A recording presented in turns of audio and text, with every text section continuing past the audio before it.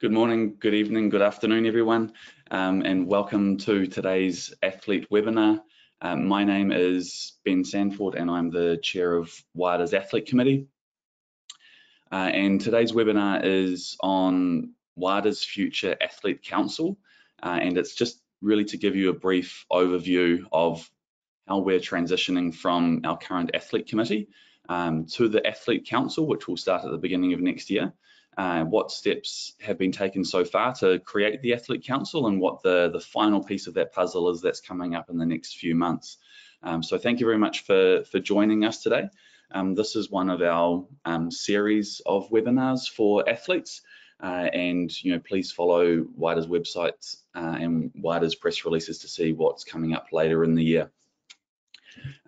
So Salva's going to be helping behind the scenes, switching the slides. So Salva, if you could change to the next slide.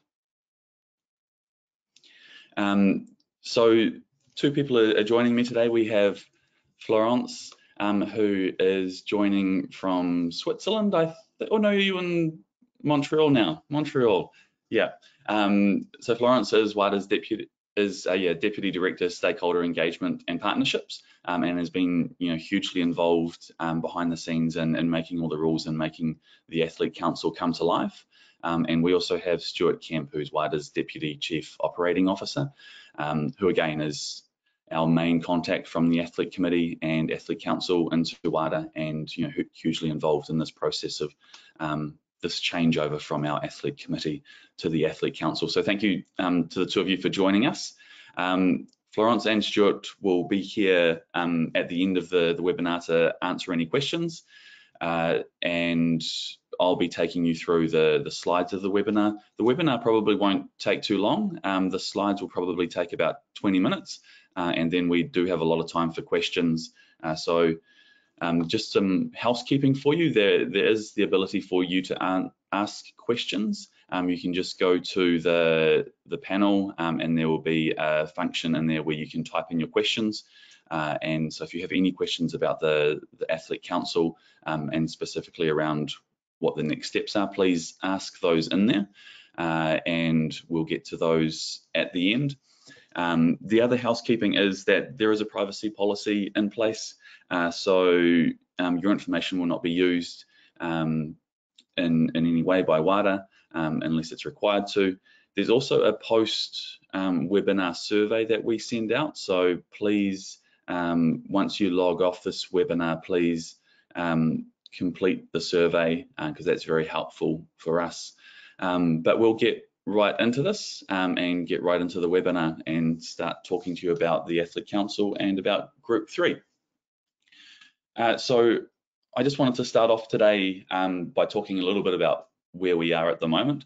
So WADA has for a long time now had an athlete committee, and you'll see there on the left that at the moment, or since 2019, we've been 12 members. So we used to be 17 members.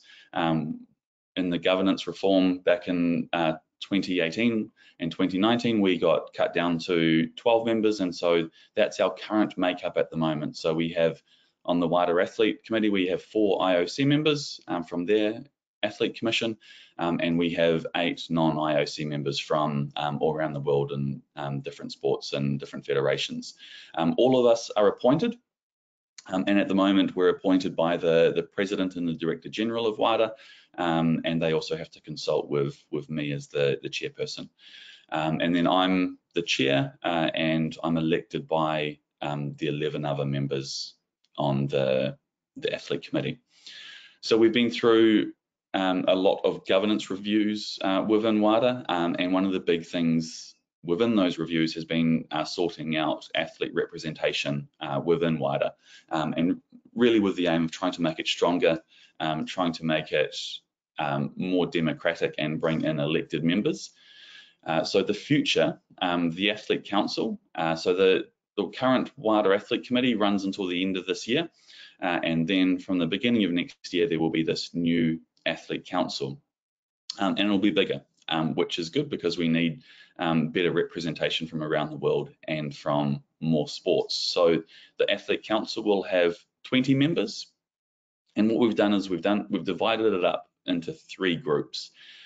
So the first group is 4 IOC Athlete Commission members, 1 member from the IPC.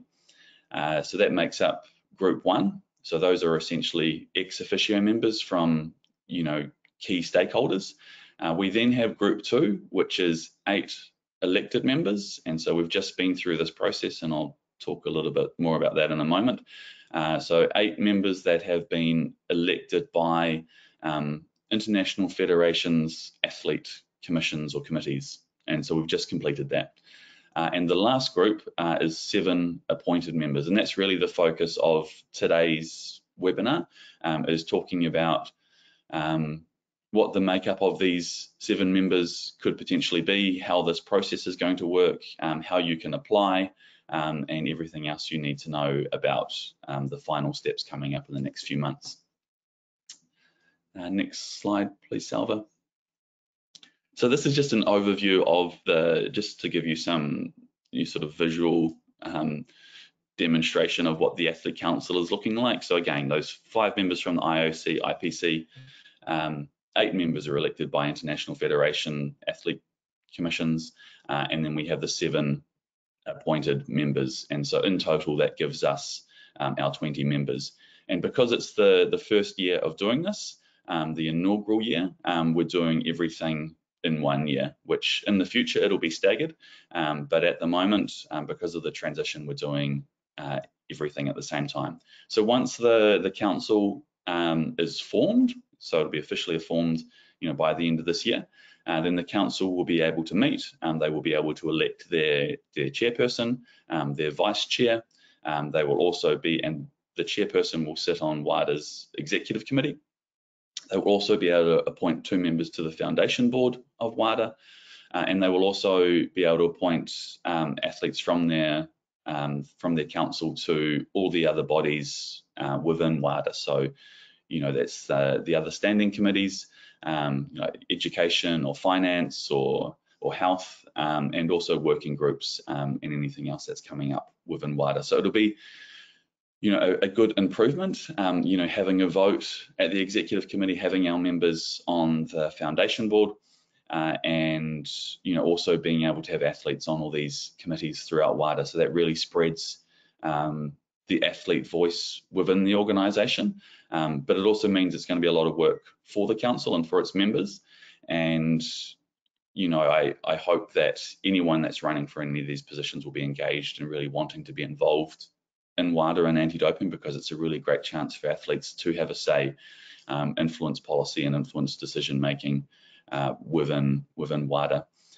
So my term finishes at the end of the year as the chairperson, so there will be a new chairperson as well, and the council will be going through that process, once they're formed at the beginning of the year to elect a new chairperson.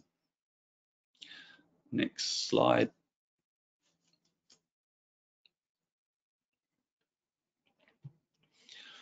So as you might be aware, we're sort of midway through this forming of a council. And so we have Group 1 here, which has been confirmed by the IOC and IPC. These are their members that they've put forward. So that's Humphrey, Emma, Yetska, Martina and Hong. So they'll be joining the Athlete Council next year. Some of them you already know are members of the current committee, but these are the members that they've put forward to be on the council next year. So those are the 5 members from the IOC and IPC.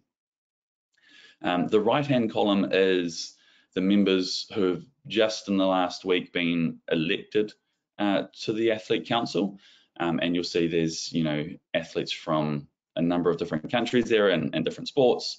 So yeah, those 8 members will be joining the council. So that gives us 13 members that are confirmed already.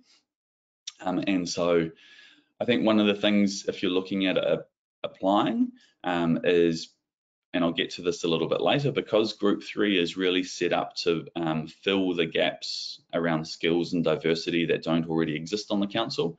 A helpful way to look at it is to see, what sports are already covered, which countries are already covered, and to see if your sport or your country or your skills, aren't represented already in the council. Even if they are, I would still encourage you to apply, because we really do need good engaged people to be on the council moving forward. So those are our 13 members at the moment, and if we switch to the next slide, that brings us to group 3. So that's group 1 and group 2, and group 3 is the final piece of the puzzle to get our council sorted. The purpose of group 3, so group 3 members are appointed. The purpose of the appointment process for group 3 members is to fill skills and diversity gaps not otherwise sufficiently provided for by groups 1 and 2. Thus to ensure that the council can adequately represent athletes and conduct its work. So the key thing here is that we need to do as good a job as possible of representing athletes.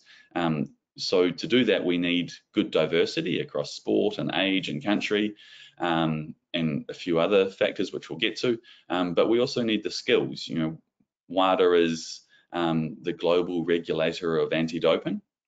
Anti-doping, obviously, and doping has an enormous impact on athletes, and we want athletes to be involved in the decision-making processes and those decisions which affect athletes. And WADA and the anti-doping rules can be quite technical, so it's important that the council has the skills to be able to navigate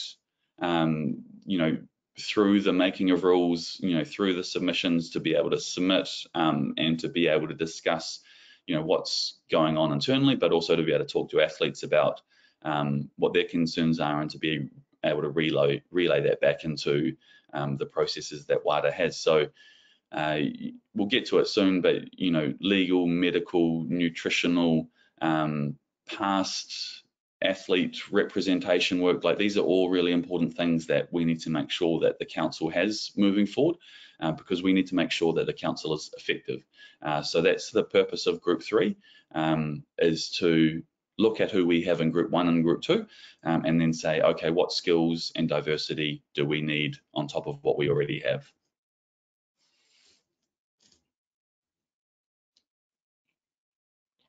So for group 3, what additional skills and diversity does the council need? So in the rules that we have for the Athlete Council, and specifically for group 3, we've listed what we think the skills and diversity are. And there might be other skills and other diversity as well, but these are just the ones that we've listed so far.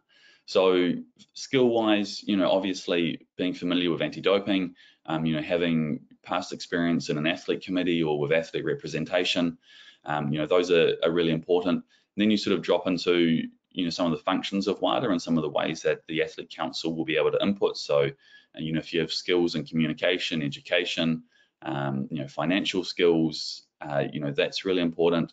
Obviously, there's a lot of legal things that happen within WADA, so human rights, legal, medical, nutritional. If you've been involved in athlete engagement or athlete outreach before, that's a big part of what the council needs to do. And also, if you've been a member of the WADA Athlete Committee too, we need to ensure that there's some continuation of what we've been doing, and some transfer of skills from the current WADA Athlete Committee into the council. So that's an important skill as well. Diversity, and so this has been one of the things that we've struggled with, only, I guess both of them really, having only a 12-member committee at the moment. Increasing our size to 20 allows us to bring in a lot more skills and diversity. So diversity is incredibly important when you're sitting around a committee table. The better the diversity, the wider the range of views often, and then you can end up with better decisions and better outcomes as a result. So age, background, culture, disability, ethnicity, gender, nationality, sport, and there's more diversity in there.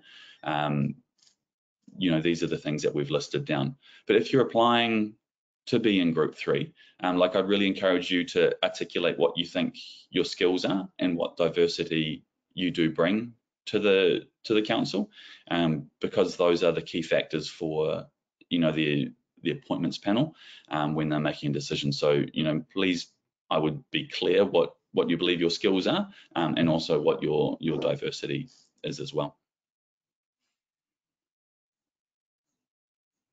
So eligibility. So, if you want to apply, so essentially the eligibility is exactly the same as the rest of the council. You're going to have all the same rights as members of the council. You can run to be chair, you can be on the foundation board, you can be on all the standing committees, you'll have votes in the same way. So you have exactly the same say, and the eligibility is essentially the same. So you have to be over the age of 18. You must not be provisionally suspended or ineligible, serving a sanction. You must have in the last 9 years been an international level athlete as defined by the code.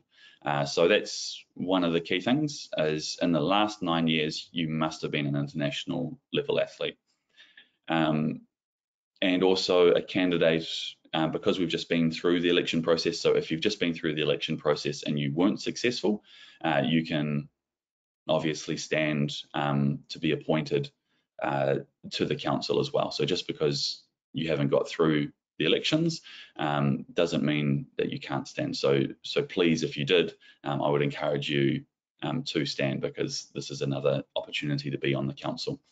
Members of the IOC, Athlete Commission, and the IPC Athlete Council are not eligible to apply because they have a set 5 members that are allocated to them permanently within Group 1. So there's a few other smaller rules, like the working language of WADA is English, so it's really helpful if you speak good English. And the last one, we have a terms of reference, and you're going to have to follow the terms of reference, but that should be no problem for anyone. So the main things are over the age of 18, not suspended, and have been an international level athlete in the last 9 years.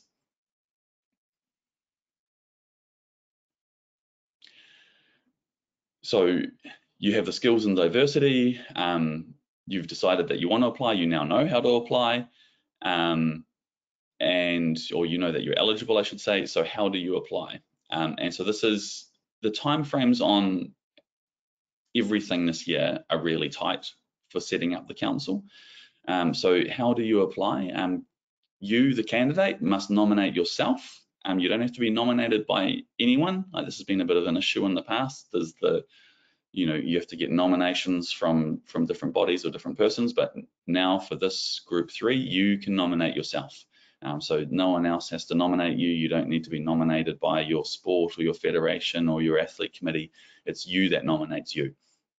And you do this by sending the information that we need to WADA, to that email address there, by the 30th of September. So you only have, I'm in New Zealand, so it's 21 days. So you have 21 days to get your application in. And so, yeah, please keep that in mind, because it is a tight time frame. You need to send in a CV or biography. You need to send in a cover letter. And within that cover letter, you also need to confirm that you meet the council eligibility criteria, which we've just gone through. And also you need to just confirm that you have the time and ability to take part in the activities of the council, because what we don't want is, members to go through this process and then to be on the council but not have the time to be able to contribute and to be able to represent athletes and, increase the athlete voice within WADA. So make sure that if you're interested in applying, make sure that you do by the end of the month, and make sure that you include the information that we need there.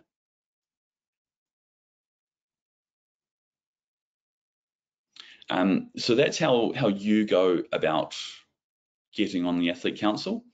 The next part is, how is a candidate appointed and who actually does the appointing?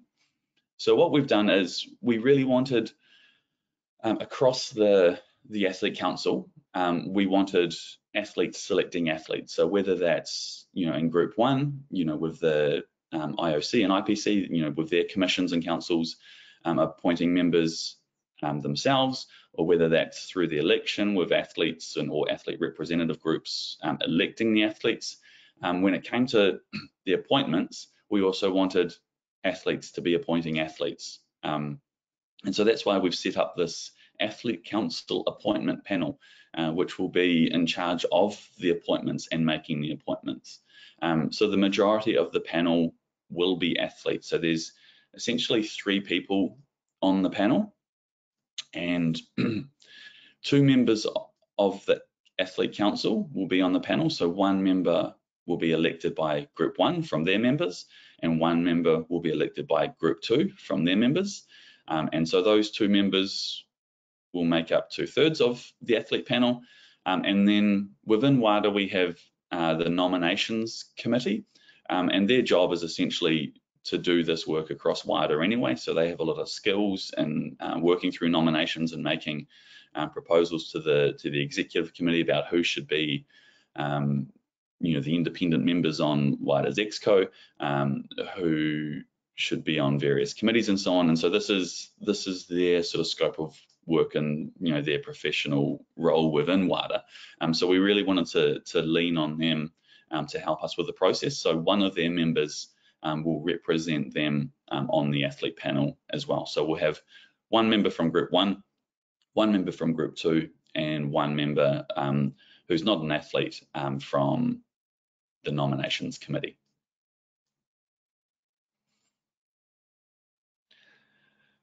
So the Athlete Council appointment panel will hopefully be set up in the next week. We're just working through that at the moment. And so what will the panel do? So the panel will need to do an initial skills and diversity analysis of what skills and diversity we have within Groups 1 and 2. They will then receive the applications from you and compare what your skills and diversity is against the desired skills and diversity needs of the council. They will then consult with the president of WADA, because it's good to know, what the strategic direction of WADA is and of the council is. So there's a consultation phase there as well. And the panel will conduct interviews of candidates, check their references, carry out any vetting or background checks, and request further information from the candidates. After they've done all of this, they will then decide on who the successful candidates are. And so it's quite a detailed process that they'll go to. It's not just a quick look at the CVs and we think this person is suitable or not. They do have the opportunity to set up interviews, to look into background to make sure that details are correct, because we do really want to make sure that this is fulfilling its function of filling any skills and diversity gaps or adding to any skills and diversity that we think we need on the council. And so it's really important that this appointment panel does the work in the space to make sure that we're getting people that really want to be on the council, that have the time to do the work, and that have the skills and diversity that we need. So it's going to be a lot of work for the appointment panel. There's been some figures of hours and hours of work that have been thrown around, and it will be an intensive process for the 3 members that end up being on the appointments panel.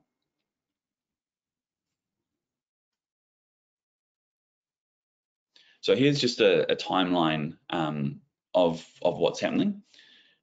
So these are the steps for how we're going to establish Group 3. So there's a public call of interest. The deadline for you to apply is the 30th of September. Group 1 and Group 2 need to meet in the coming weeks to appoint their representatives on the appointments panels. So that will happen this coming week. The panel will then have to meet to determine its own processes. Obviously it's a little bit different if people are spread out all around the world. And so they're going to need to set their norms and work out how they're going to deal with this process. And so they'll have to do that in September.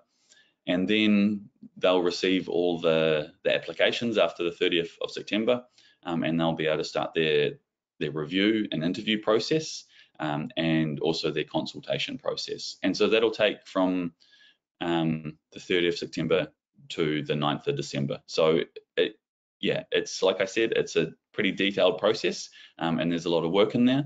And obviously the panel members will be spread around the world, and they will have to interview people that are also spread around the world. And as someone in New Zealand, I know all about the difficulties of time zones, as I'm sure you all do. And so that work, we've allowed hopefully enough time there. So it's just over 2 months for them to complete that process. And then the successful candidates will be advised in December. And so it's the appointments panel that makes the final decision. They don't make a recommendation to the Exco or Foundation Board or someone else. It's actually the appointments panel that does the review and also makes the appointments. So it's their final call on who these 7 appointed members of the Athlete Council will be. And just like that, once that's all done, we will have the Athlete Council set up and ready to go from the 1st of January. So Group 1 and Group 2 are already in place, and it's this appointed members for Group 3 that we need to work through, and they will be ready to go by the 1st of January. And the athlete committee that we have will be no longer. The Athlete Council will start its work, and they'll be able to elect a new chairperson once they sort that out at the beginning of the year and start working as the Athlete Council within WADA. So really big changes from what we are now to what the council is going to be, but it's an exciting time, and looking at the amount of athletes that applied to be in the election and the engagement that we've had from international federations, athlete commissions, it's great to see so many people wanting to be part of this council and seeing the benefit that this can bring to athletes in the future. Like we need to have a strong say for athletes within WADA and within anti-doping. Like they are really important issues that we're dealing with. And so, please, if you're an athlete, please put your name forward to be appointed. Encourage other athletes to do the same. And it would be really great if we get a lot of people coming forward for this as well, and we give that appointments panel a lot of work to go through the applications. So yeah, please think about putting your name in, and please encourage others too, because it's only by people being involved and being passionate about this that it's going to be a success. So thank you very much for listening. It's taken a few minutes longer than I thought it would. So now I'm here for questions, and we also have Stuart and Florence here for questions. I guess to you two being experts in this, have I missed anything, or is there anything that I'll ask the first question and then we'll hand it to Stuart to moderate? Florence, have I missed anything that you or need to highlight, anything that needs to be covered? Well, to be honest, Ben, I'm very impressed. I think you were very exhaustive. It was a lot to cover, but no, I mean, I'm happy to help answer any questions you may have, either on the appointment process for Group 3 or on the future work of the council. But on my side, I don't have anything to add at the moment. You were very clear and very exhaustive.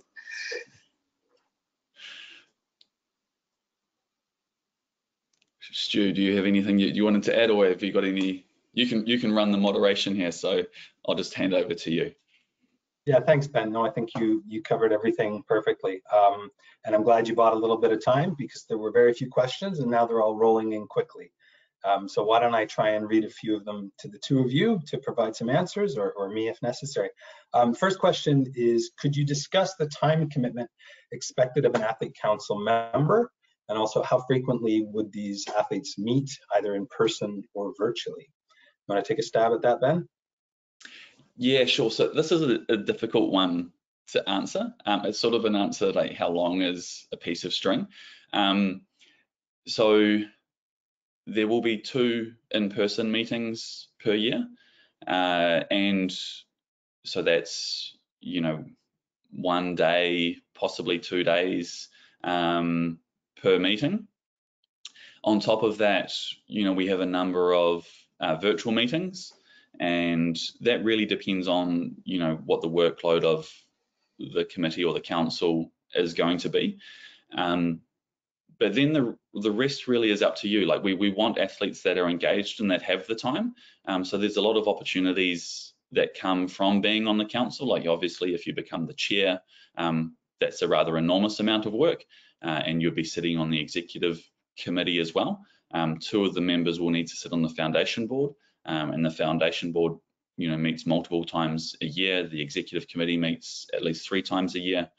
And then, if you're a member on the athlete council and your expertise is, let's say, science or medicine or something, then you also have the opportunity to be placed from the WADA Athlete Council onto another standing committee.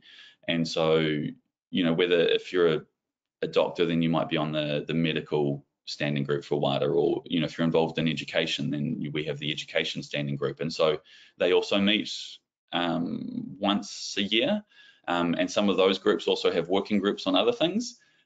So it depends a little bit on how involved you want to be. And on top of that, there's also, we do outreach or athlete engagement work. So you have the opportunity to go to major events with WADA, to talk to athletes and to engage with them. And there's other programs that you can be involved in as well. So it really, the minimum would be 2 meetings a year and online meetings. The maximum is a huge amount more. And it's probably somewhere in between, depending on the time that you have and how engaged you want to be. Thanks, Ben. I think that answers it perfectly. Florence, maybe you could answer this question. Can you tell us what the terms are for membership of the new council? Yes, so members are elected or appointed for 3 years, but they have the possibility to run 3 terms in total, so a total of 9 years, 3 times 3 years. Thanks, Florence. And then the last question we've got listed here, so please do feel free to submit any further questions you have. I think this is a good one for you, Ben. I think we all know the answer, but I think it's best coming from you. Can appointments to Group 3 come from existing athlete committees of an existing IF or NATO or any other sports body? Yeah, absolutely. And we would encourage that. So that's one of the skills that we've actually listed in there as well, is that, a skill is that you've been involved in athlete representation or with an athlete council. So you can, if you're involved in an athlete committee, you can definitely put your name forward. The only restraint on that is IOC and IPC commission members can't, because they're already taken care of in Group 1. But if you're in any other commission or committee that athletes are in the world, you can definitely put your name forward. You just have to have been an international level athlete within the last 9 years and fit the other eligibility criteria. Great. And then another question, does the athlete committee today or the council in the future, do they have independence as to what type of issues they decide to progress? Or are things handed from WADA management and the executive committee? Is the council used as a sounding board? Or could you give some examples of what the council, what the committee in the past has achieved, what they've worked on, and what the council might take forward? Yeah, good question. And it's both, really. But I think it's changed a lot in the last 6 years. So I would describe it as that the WADA Athlete Committee at the moment has its own work stream. So we have projects which we are running and which we've been the initiator of and the leader on. And then obviously we work with WADA and WADA staff in bringing those to life. But then there's a lot of work that happens within WADA, obviously, that we are, I guess, more a sounding board on. And one of the things that we've been trying to transition from is being a sounding board at the end of that process to being involved right through that process. So what's a good example of that? A good example of that is, so all anti-doping rules are based on the World Anti-Doping Code. And so the last code review round, we had a member that was on the code review team. So then we're in the process. It's not being brought to us later on. We actually have someone in there that's representing athletes and having a say instead of, being able to just review something at the end. And we're really pushing hard within WADA to make that the sort of the norm throughout the organization. So making sure that athletes involved in decision making from the start. In terms of our own work, probably the two big things in recent years have been the Athletes Anti-Doping Rights Act, which we initiated and then got across the line back in 2019. And we've also then on the back of that been working on establishing this Athletes Anti-Doping Ombuds position. And we're just in the process of setting that up as well. And another one is, at the moment, we've been asking WADA to do an initial assessment on human rights. And we don't have the capability or the capacity to do that. So essentially we talk to WADA about that, and then WADA's going out and sort of engaging and commissioning that work. So there's both is the best answer. Thanks, Ben. I should probably stop saying that this is the last question because new ones keep popping up, but maybe this is the last question. And it's an excellent one. How do athletes or anybody who wants to share views or ask questions get in touch with members of the committee or the council in the future? I was just going to say you can just have my email address and just share that in the comments. So at the moment, there's a few ways, and this is always a little bit of a tricky one, and it's there's always a lot of discussion about how we can increase our engagement and how we can, be more available. So you can contact us through the website. WADA has a new website, which is a lot better than their old website. And so you can go there, and if you go to the athlete committee page, there'll be an email there. I think it's Stacey's email, and you can email Stacey, and then Stacey will put you in contact with whoever you need from the athlete committee. We're all on social media, so you can always contact us through social media. You can email WADA directly, or we organise an annual forum at the same time as the WADA symposium normally. So, come along to one of the things that we're organising there.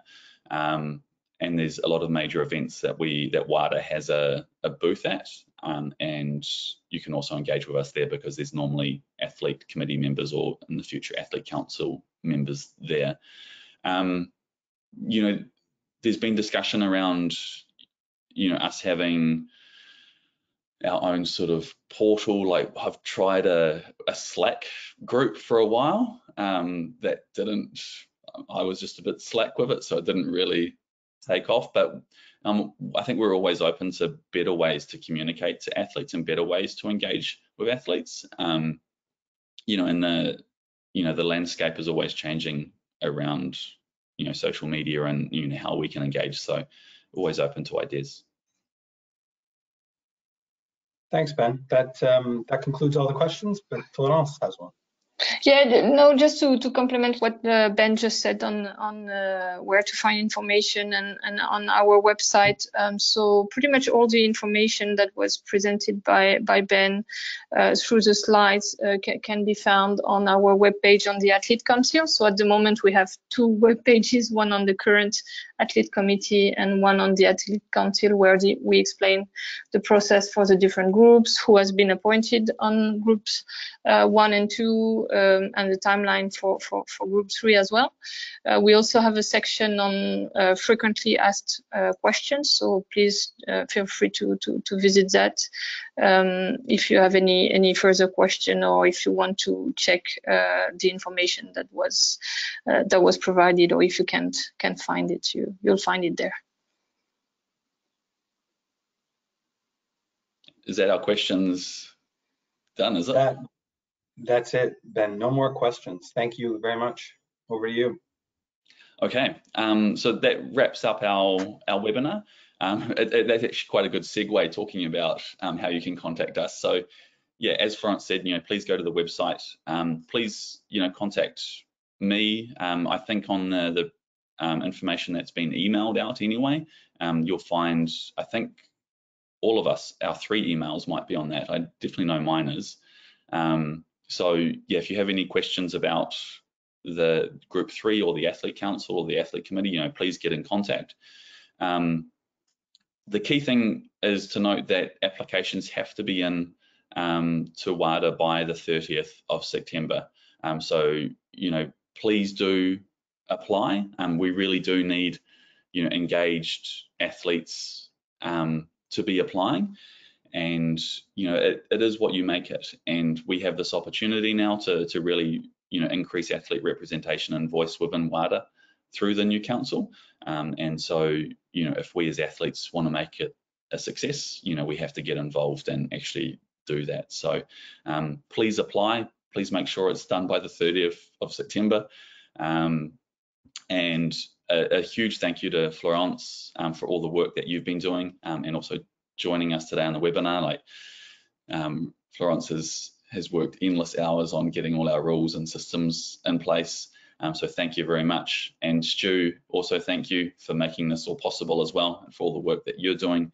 Yeah, there's really good people in WADA doing a lot of work to make this happen. So you know, thank you to the two of you for joining us today. And just one last reminder from me, there is a survey that you can fill in, or that you should fill in after this webinar. So please, once you log off, please fill that in. And we will have more webinars coming up in the future. And I would hope that the council will also be hosting webinars next year. So this should be an ongoing thing. So please stay tuned to see what other athlete webinars we have coming up. And that's a wrap. Thank you so much for joining us today, and have a great day or great night wherever you are. So thank you very much.